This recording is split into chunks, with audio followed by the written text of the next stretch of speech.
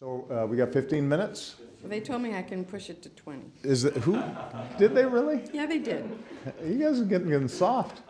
No, that's because it's me. Is that well? That's because I'm the dean. I'm the dean of the Supreme Court Press no, Corps. you're not. You know what that means? I'm old. No, you're not. You're not old. Yeah. You're trying to use that to get more time, which Okay, I understand. I'll use anything I can get. All right, go ahead. Okay, Mr. President, Judge Garland was runner-up twice before. So why now and not twice before? Well, I think Merrick Garland is one of the best judges, not just in the country, but of his generation. And it is a testimony to how good he is that he has cropped up as a potential Supreme Court justice for a very long time. I have always been a huge admirer of his. I've always felt that the way he approaches cases, the intellect, the care to follow precedent, the consensus building, were qualities that would make him an outstanding Supreme Court justice.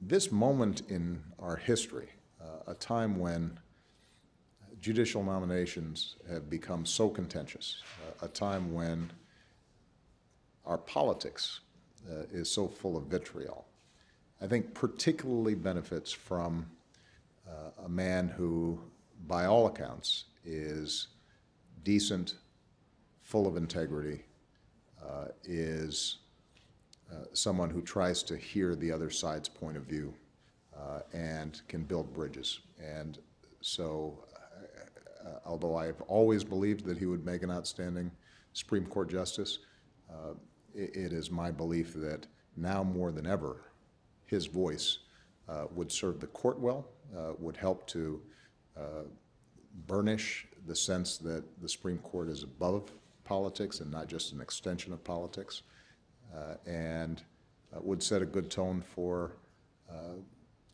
restoring, or at least increasing, the American people's confidence in our justice system. Did you talk to him about being a piñata, as the Senator Cornyn put it? We had a very candid conversation. He's the chief judge of the D.C. Circuit, so I assume that he either reads the Washington Post or listens to NPR, and I think had a pretty good sense of the posture that Majority Leader McConnell took immediately after Justice Scalia's passing, the notion that the Republican senators would not consider any nominee, no way, no how. I'm sure that he is aware that these days massive advertising campaigns are mounted in opposition to candidates, not just for Supreme Court, but for appellate court justices. But so, he's not a Paul. No, he isn't. And so we discussed that, and I wanted to make sure that not only he felt comfortable with it, but his family felt comfortable with it. For those of us who are more often in the scrum of politics, we call folks like Judge Garland civilians, and so suddenly being placed in a war zone like this is something that you want to make sure they're mindful of. But I think the way he described it, and I'll let him, as he makes the rounds with senators, describe it himself. The way he described it is that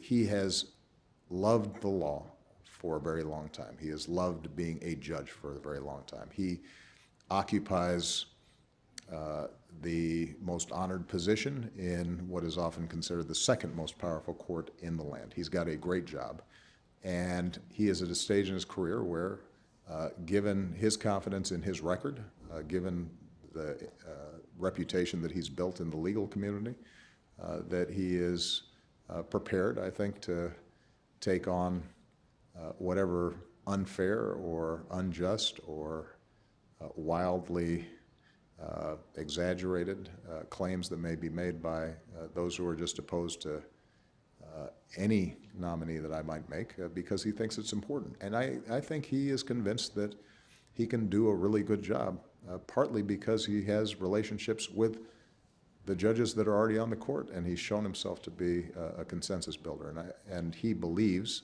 rightly, that we're at a time where the more consensus we can forge, the better off we're going to be. By the way, when did you offer him the job? Over the weekend. Mm-hmm.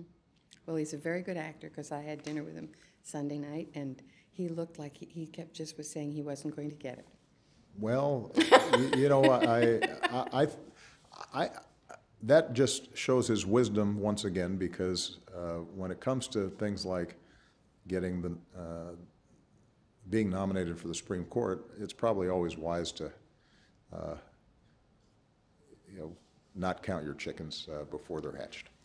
But you just told me they were hatched. Well, yeah, I'm not sure about that. I might have called him right after dinner.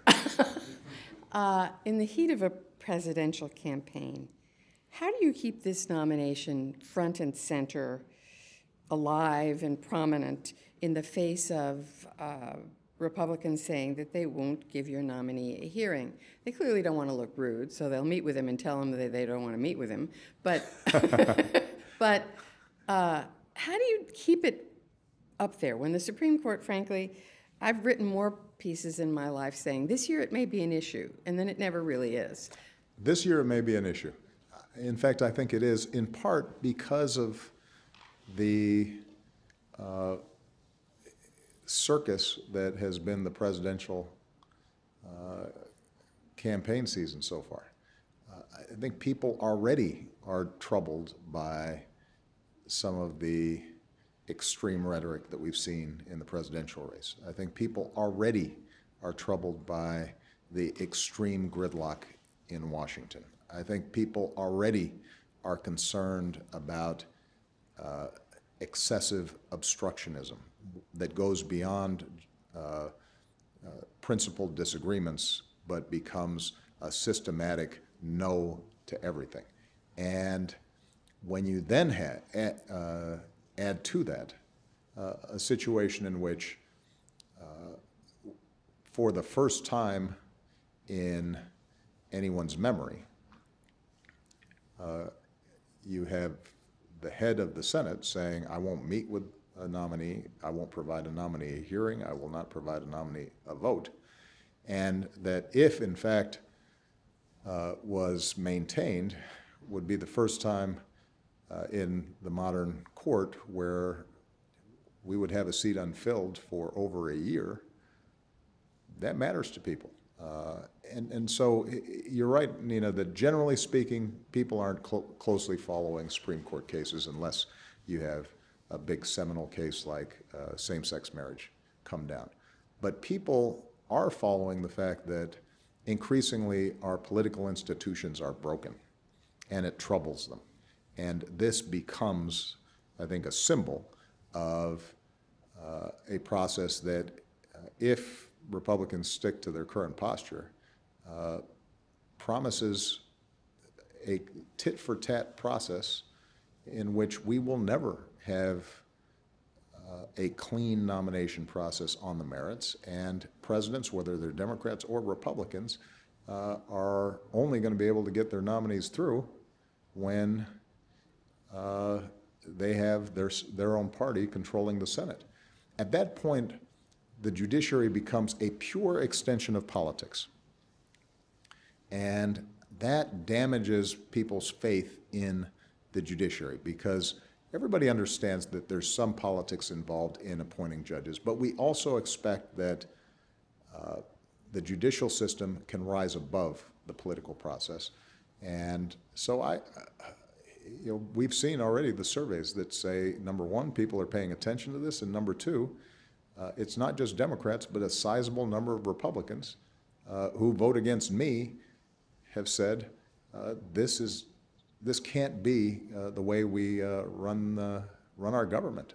And what's particularly ironic is the degree to which a number of people who say they're not going to nominate somebody claim to be people who want fidelity to the Constitution, respect for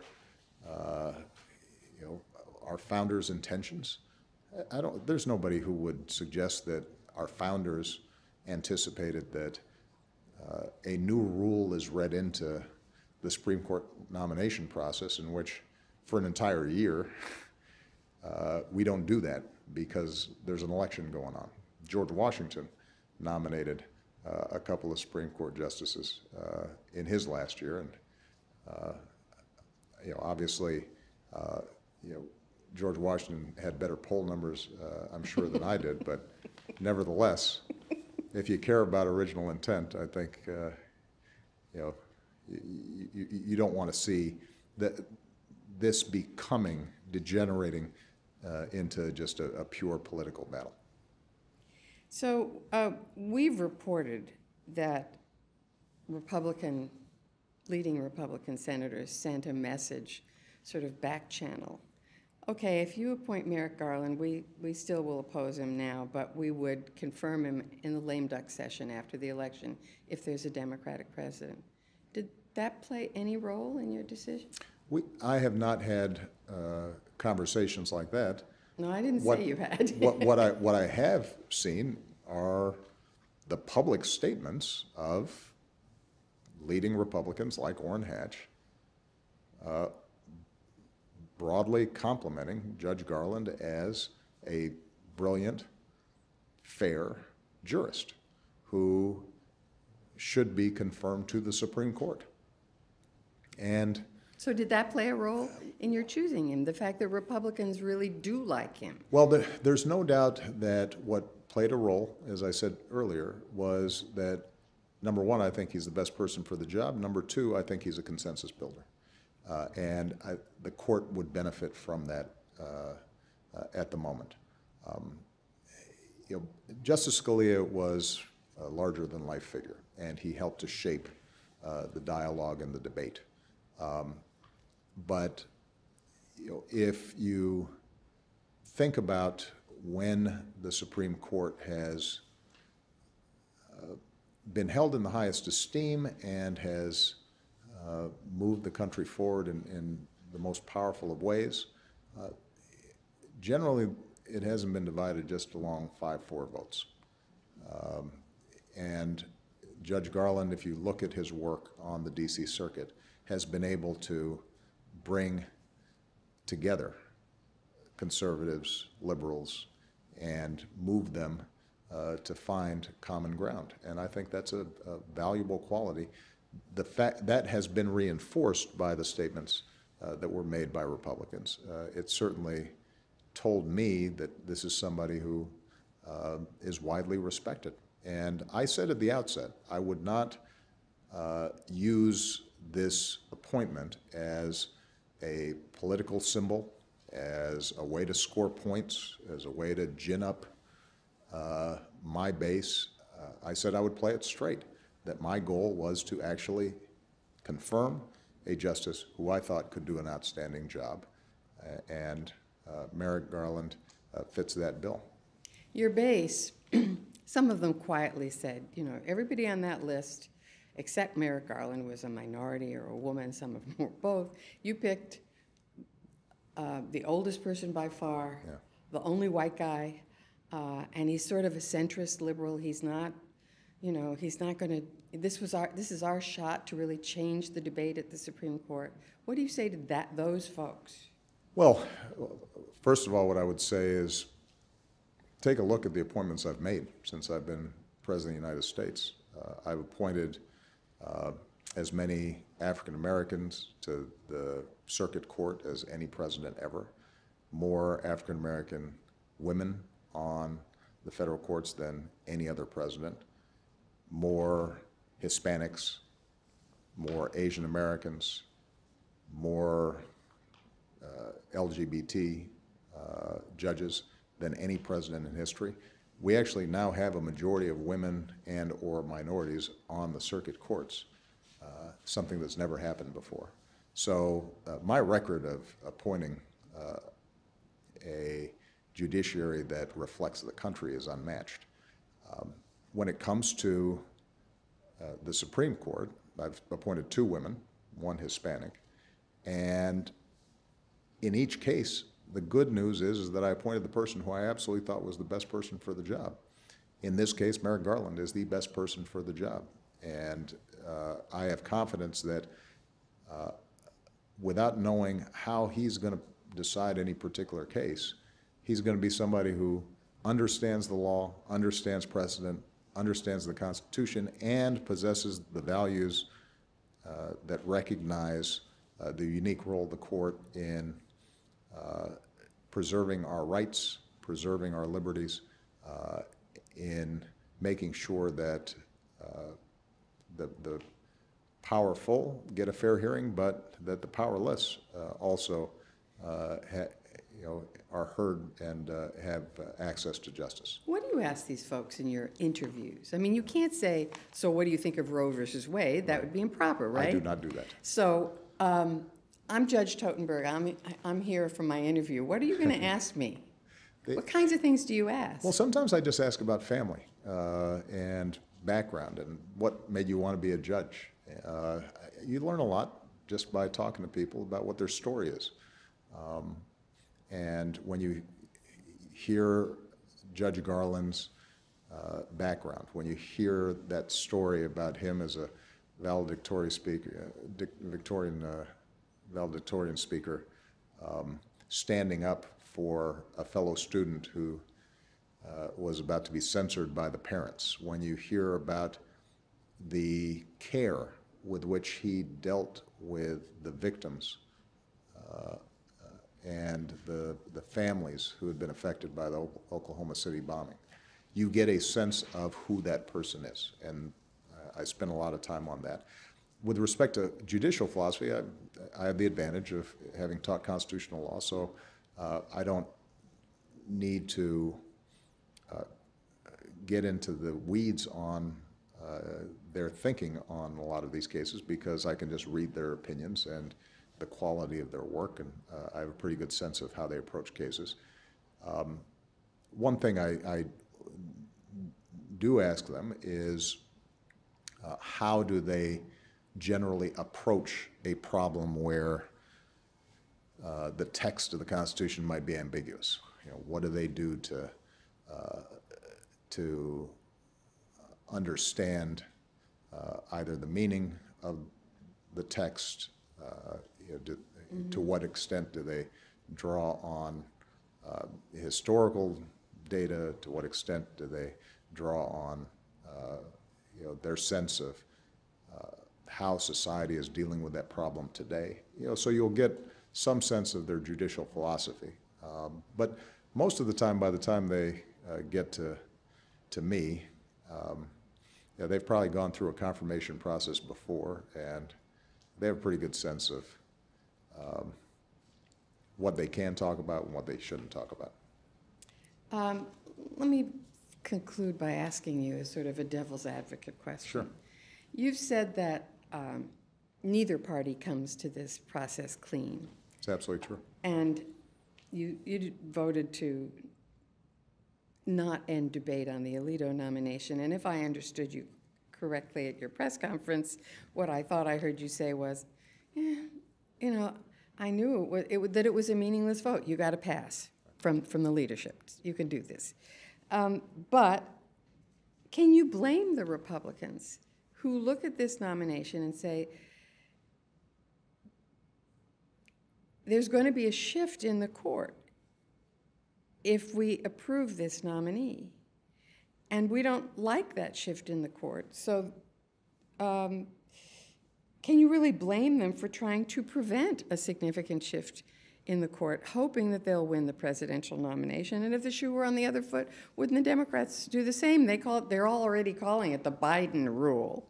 Well, a couple of things. First of all, this speech that they continually quote from Joe Biden when he was on the Judiciary Committee, if you actually read the speech, number one, he was speaking hypothetically. Uh-oh. Oops. Should we start that one over? Yeah, let's do that. Wow, Nina, you're supposed to turn off your phone. I'm supposed to be a pro. Come on. Come on. It's The Office. I'm assuming you can just splice the question and I'll just Yes. answer it. Yeah. So Nina doesn't have to answer it, ask it again. Well, first of all, if you look at what Joe Biden actually said many years ago, he was saying if hypothetically there were to be a Supreme Court opening, then his advice to a president in his last year would be to not make the nomination unless he had consulted widely and arrived at a consensus candidate. Well, you know what? That's exactly what I've done. And so there's no contradiction between what I'm doing and what Joe Biden suggested a president in my circumstances should do. Number two, with respect to my actions when I was a junior senator, you will recall that I never said that a nominee should not get a hearing. I never said that a nominee should not get a vote. And what I also said at the time was that I was concerned about some of Judge Alito's views that I considered more troubling, but in the case of Merrick Garland, we haven't seen a substantive argument against his jurisprudence. This is just raw politics. We don't want somebody who's been nominated by a Democrat, a claim that I would have never made at the time. Now, what is true, Nina, is that we have a divided court on a lot of important issues. Justice Scalia was a big figure who was viewed as providing a majority on conservative positions on some of the cases that came before the court. And so I understand the politics that Republican senators are dealing with and the price they would pay if, in fact, they confirmed a nominee. Here's the problem we have, though. If, in fact, we've gotten to the point where they can't confirm somebody because a Democratic president is nominating them, what's to stop them from saying next year, we've got another excuse for not confirming a Democratic president's nominee? And at that point, the process has broken down. Democrats have not been blameless in this process. You cannot point to me a circumstance in which Democrats have left a seat open when a Republican president was in office simply because they didn't like the possibility that it would change the makeup of the court. Justice Kennedy was confirmed by Ronald Reagan, and I'm quite certain that there were a whole lot of Democratic senators who understood at the time that he was unlikely to favor their positions on a number of issues. But ultimately, he was confirmed, and he was confirmed in the last year of President Reagan's office. So we actually have evidence, we have proof, not that Democrats are perfect, but that they do at a certain point recognize that the process and the sanctity of the Supreme Court and the integrity of the institution, not just the Supreme Court, but the integrity of the Senate and the office of the president, requires them to do their job. And my simple pitch to them is be fair. Not to ignore politics. I'm not demanding that Republicans vote for Merrick Garland, but do not stop the process in its tracks. Because if you do, then the ever-escalating, ever-worsening problems behind not just judicial nominees, but nominations generally, are going to continue to make our government more and more dysfunctional. And at some point, it's got to stop. A good place for it to stop is when we're talking about a Supreme Court seat and we have an impeccably qualified candidate who the Republicans themselves have acknowledged is deserving of being on the court. You taking this on the road? Last question. Well, I'm going to make the case. I'm going to make the case for a fair process. Give Judge Garland a hearing, give him a vote, and look at the qualities of the man. That's what the American people expect. And you know, one of the most puzzling arguments that I've heard from Mitch McConnell and some other Republicans is this notion that the American people should decide. We should let the American people decide as part of this election who gets to fill this seat. Well, in fact, the American people did decide back in 2012 when they elected me President of the United States with sufficient electoral votes. And they also decided that the Republicans would be in the majority. They didn't say, we're going to decide that you're in charge for 3 years and then in the last year you all take a break. They said, no, you're the president for 4 years, and Mr. McConnell, you're going to be the leader because we've given you a majority in the Senate. So the American people already have decided. They've already weighed in.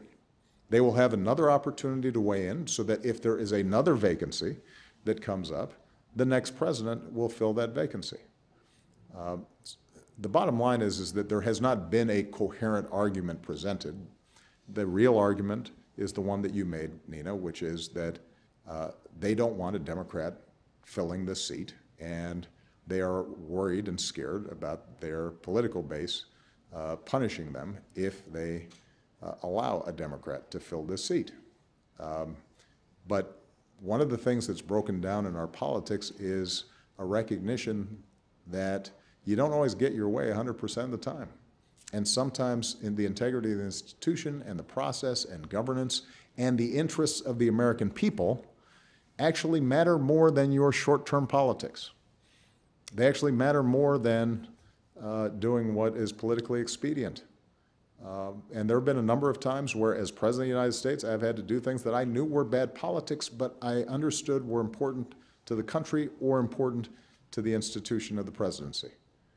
And I would expect that the senators who've been elected by their constituents will find in themselves the kind of respect for this incredible democratic experiment that our founders crafted, that they're not going to want to see it continue to degenerate into just a bunch of poll-driven, negative ad-driven, polarized name-calling, because that's not what made us the greatest country on earth. Mr. President, thank you so much for your time. We appreciate it. I enjoyed it, Nina. Thank you.